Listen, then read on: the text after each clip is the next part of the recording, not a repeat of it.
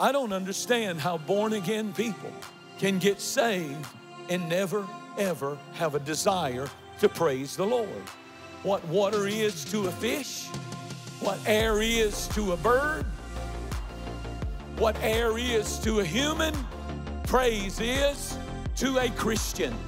And just like a fish won't make it long without water, and a bird won't ever be much and go high without air, and a human won't live long without oxygen, a Christian will not make it long without praise and worship. And if you're not used to it, it's not a Baptist thing, it's not a Presbyterian thing, praise is not a Pentecostal thing, it is a Bible thing, and you are commanded, if you have breath, praise the Lord.